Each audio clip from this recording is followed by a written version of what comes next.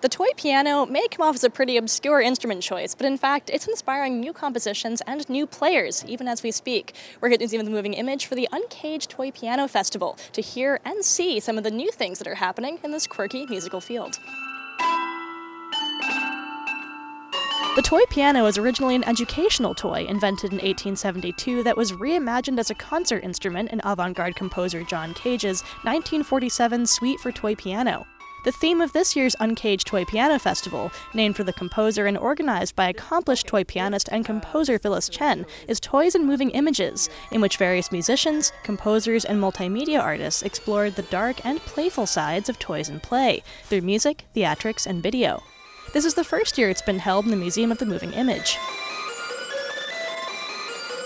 There's usually a mix of performers. Some are sort of new to the toy piano, or some have done other things with the toy piano, like jazz musicians or improvisers, singer-songwriters, and toy instrument bands. And it's almost like casting. Each one was playing a role for what I thought was the whole evening being about moving images and toys. Renowned toy pianist Margaret Lang-Tan was among the performers featured. This year, she performed an excerpt from Curios, a 6-act, 35-minute piece commissioned by the Singapore International Festival of the Arts and composed by Phyllis Chen. The complete piece premiered earlier this year in Singapore in August, and plans are now underway to bring it here to New York. It's a very, how shall I say it, fantastical, magical piece that's centered on the world of the carnival. And it all started because I gave her a very intriguing, haunting photograph of 3 clowns from the 1920s, photographer unknown. She shared that photo with me a few years ago, and we were both really kind of drawn by the mysterious and sort of grotesque aspects of that photo. And it seemed like the perfect departure for a new piece for Margaret, where she could really showcase her sort of natural abilities to be sort of theatrical and playful.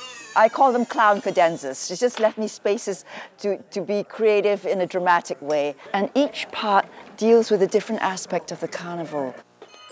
There's something very dark and disturbing about some of the music. It brings up very complex emotions. That's, I think, because the carnival has a dark side to it, besides the surface gaiety. And I think Phyllis does a wonderful job of capturing these nuances. In 2007, Phyllis started the UnCaged Toy Piano to encourage composers to write new music for the instrument. Since then, she's received over 200 toy piano pieces from around the globe. She launched the first Biennial UnCaged Toy Piano Festival in 2011. Now in its 3rd year, the festival and its goals have changed a bit since its inception.